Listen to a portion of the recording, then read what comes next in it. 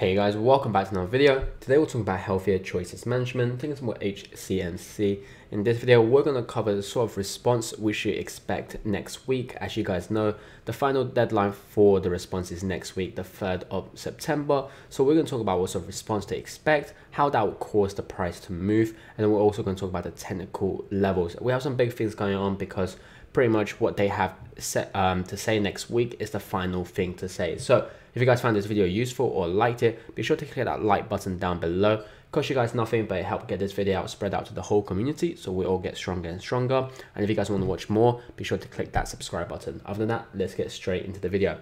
So we're looking at HCMC today, and HCMC closed at 0.0007. So it actually went down 6.67%. However, these minor percentage changes doesn't actually equal to anything because we have a huge catalyst coming up next week, and it could potentially be the end of this whole lawsuit case, and we're going to talk about it all in this video. So these are the points I'm going to cover today. There are going to be some more. These are the points we talked about for the PM's response, for the HCMC response. And so if you guys want to get a more detailed view, if this is your first time watching these videos, go on my channels and go back some videos and you guys can see that. But we're just going to cover about what we should be expecting next week. So what is going to happen next week? September the 3rd, we have HCMC's final reply. So they're going to give their reply to the PM response, and that will be the final thing to say about this whole thing before it's then up to the court, it's up to the judges to decide what's going on. And so this is big because that means they have the final word. You know, they pretty much say what's end. PM then won't be able to say anything.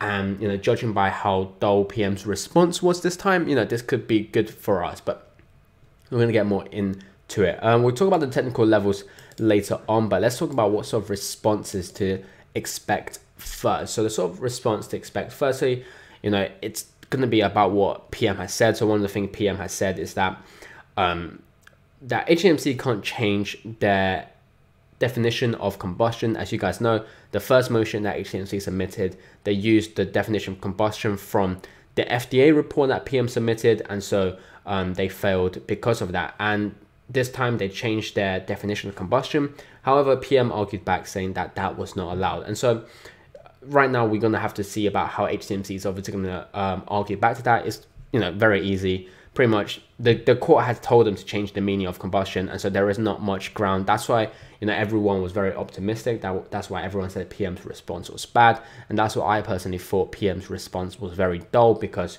you know, what they said didn't actually have any strong argument. And so, you know, we're going to see about HCMC obviously talk about the definition of combustion again, because at the end of the day, that is what this whole lawsuit is on, and so there is nothing to worry about that.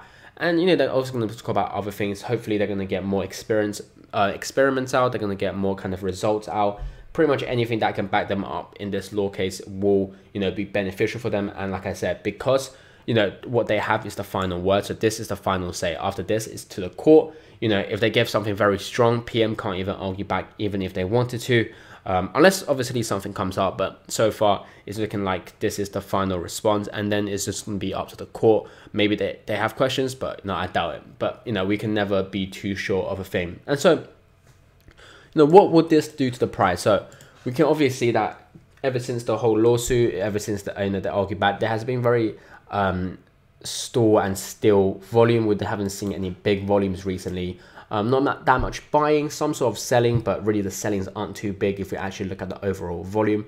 And so what should we expect? Well, like I said, guys, you know, this final reply is big. The reason for that is because, again, you know, I'm really emphasizing the fact that this is the final thing to say, because if they give an extremely strong reply this week, then we're obviously going to have a very strong argument, and the court will obviously then be more lenient towards HCMC. Like we know pretty much how this is going to go now, because both sides have given different definitions.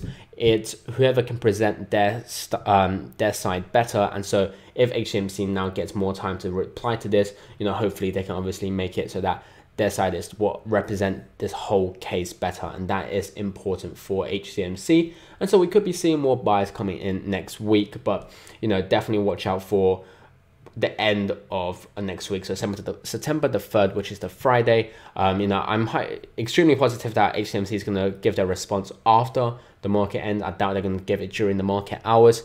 But you know, I'm pretty sure some people are going to start coming into HCMC. Some people are going to start buying into HCMC because that will pretty much be the final catalyst for HCMC. After that, it's all up to the judges. One thing I do want to note before we go further on is that there is no deadline for the court. So there's obviously a deadline for HCMC's reply. Like I said, it's September the 3rd. However, when it's given to the court, they don't have a deadline. And so we could be expecting half a year to a year, or maybe even longer, maybe even shorter. We have no idea. One thing to obviously take into consideration is the fact that COVID-19 is still going on. A lot of places have been slowed down because of COVID-19. So we do have to take that into consideration. However, this again is another reason why I think there's going to be more buyers coming into HCMC, because, you know, now that everyone understands that the law case is getting nearer and nearer, there'll be more people who's waiting on the sideline. Like I've said, you know, everyone understands it's a waiting game. Everyone's waiting on the sideline. But, you know, now that they see that it's getting closer and closer, it's nearing towards the end, we're going to see a lot of buyers gradually coming in. But then, you know, depending on their response, if it's very strong, then the people who have been waiting on this sideline all this time will really jump on, because they don't want to miss kind of the final train for HCMC. You know, some of the technical levels we should look out for, and then we can talk about kind of what we should look for in terms of the overall price action. So the technical levels during the week, because pretty much the fundamental catalyst comes on to the Friday, and so the bigger change will be on Friday. However, something that you should be expecting for HCMC during the week is, you know, some of the obvious technical levels. Firstly, 0.0009. This has been quite a strong level for resistance and or support pretty much for the last few weeks. And so that is something you do want to watch out for. And we can see that the 50 MA has gradually got closer towards the 0.0009. And so that makes that level even stronger. And so, you know, if we see HCMC obviously go towards that 0.0009 and we see some selling, that is not because there's some inside news about the lawsuit going to fail, but rather it is, you know, just people kind of selling off at the technical levels. However, I do want to say I am not a financial advisor, so please do take my opinions with a grain of salt. Make sure to do your own due diligence and research before you get into any stocks. You know, these are the things you want to be looking out for. And so, you know, overall, some of the stuff we should expect. Firstly, again, you know, pretty much to summarize this whole video is that people are gonna be buying now because they see that it's getting nearer and nearer, and it's getting closer and closer. For those of you who have been, you know, with us since pretty much we could say January, we could say February, you know, we are now kind of getting towards now that end goal, that lawsuit. We're going to talk about what will happen after the lawsuit. And I do want to make a video on that and kind of explaining more and more about what we should expect after the lawsuit if we were to win the lawsuit, because that would be quite big for us.